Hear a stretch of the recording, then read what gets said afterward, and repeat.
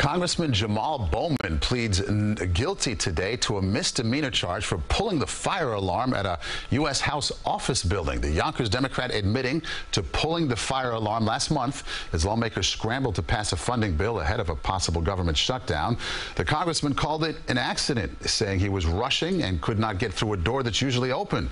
But now he has to pay a $1,000 fine and serve 3 months probation.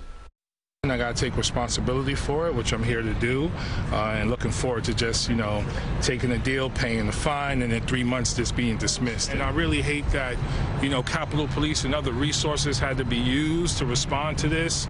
Under a plea deal, Bowman must also write an apology to Capitol Police.